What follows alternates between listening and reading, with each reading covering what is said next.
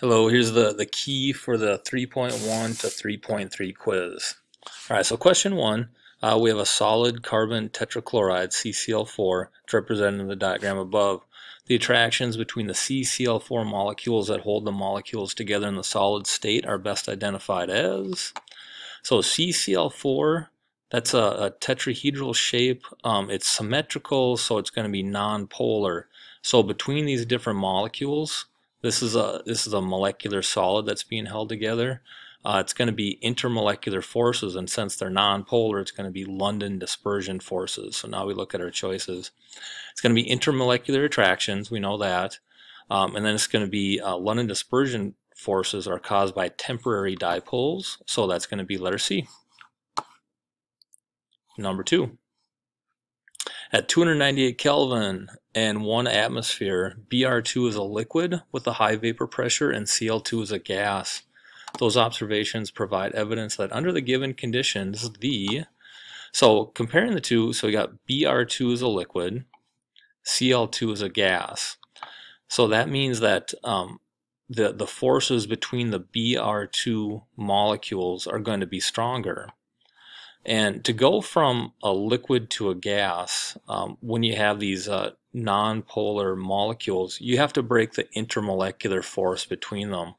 So that eliminates C and D. It's not the bond between the two chlorines or the bond between the two bromines that have to be broken to go from a liquid to a gas. It's the intermolecular forces. So Br2 is a liquid, so that's going to have stronger forces. Cl2 is a gas. So we can say forces among Br2 molecules are stronger than those among Cl2 molecules. So this is talking about the intermolecular forces, so it's going to be letter A.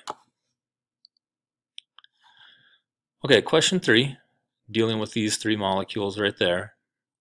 So it says, based on the information in the table above, which of the compounds has the highest boiling point?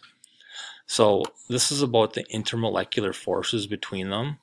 If we look at molar mass, we can just eliminate that. They're all pretty much the same, so that's not going to be a big factor.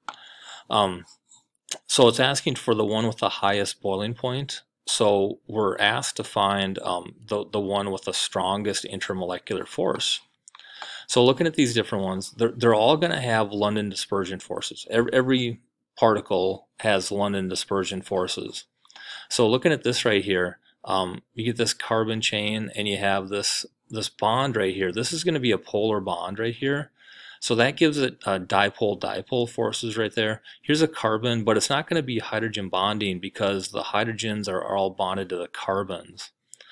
So we'd have to have hydrogen bonded to oxygen. So this is going to have dipole-dipole and London dispersion. The pentane is just carbon and hydrogen. So this is always a non-polar arrangement, so it's only going to have London dispersion forces, so that's going to be weaker. The propanoic acid, this is going to have it has this OH bond right here, and that gives it hydrogen bonding. Whenever you have hydrogen bonded to oxygen, fluorine, or nitrogen, you have hydrogen bonding. So that's the situation right here. So this one, hydrogen bonding, is the strongest of the 3 intermolecular forces. So this one's going to have the highest boiling point. So now we go down to our choices right here. Propanoic acid, because it can form intermolecular hydrogen bonds. So D is our answer there. Okay, the London dispersion forces are weakest for which of the following gases under the same conditions of temperature and pressure? So these are all going to be non-polar particles. So in the notes we talked about that when you're comparing London dispersion forces, larger molecules or particles have more electrons and are more polarizable, and then they'll have stronger LDFs. So we're looking for the weakest, so we want to look for the smallest particle here. So that's going to be H2. That's going to have the fewest number of electrons. It's going to be the least polarizable, and that means the weakest London dispersion forces. So A is our answer. Number 5, these are this question about properties of solids. So we have a sample of a hard, solid, binary compound at room temperature. It did not conduct electricity as a pure solid, but became highly conductive when dissolved in water. Which of the following types of interactions is most likely found between the particles in a substance? This is talking about an ionic solid. They don't conduct electricity when they're solid, but when they dissolve in water, they do. And they're hard, they're solid. So it's going to be ionic bonds, letter A. Number 6, which statement best helps to explain the observation that NH3 boils at -28, where pH3 boils at -126. So NH3 has a higher boiling point. So NH3 is going to have hydrogen bonds. These are both polar molecules, but this has hydrogen bonded to nitrogen, so it's going to have hydrogen bonding, whereas this pH3 is only going to have dipole-dipole forces. So this has stronger intermolecular forces, and that leads to a higher boiling point. Okay, so for that one, we've got NH3 is hydrogen bonding that is stronger than the dipole-dipole forces in pH3, so it's letter C right there. D talks about hydrogen bonding, but it's backwards. It says it's weaker. And it's not about dispersion forces. NH3 has hydrogen bonding, so letter C. Number 7, which of the substances listed above has the highest boiling point? So again, another question about boiling point. To boil, we have to break any intermolecular forces. Ne, that's a noble gas, so that's just going to have London dispersion.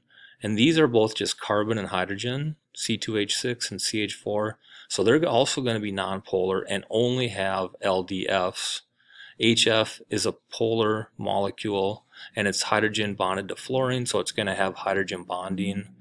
So it's going to be, let's see, letter B, HF, because its molecules form hydrogen bonds. So that's going to have the highest boiling point, letter B.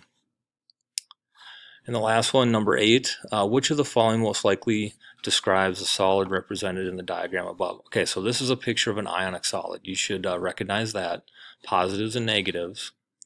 And then the positive ions are smaller than the negative ions. So now we got to just figure out which properties correspond to ionic solids. It's soft. Nope, ionic solids are not soft. It has a low melting point. Ionic solids have high melting points. We get rid of B also. It's brittle. Yep, that matches. Water soluble. Yes.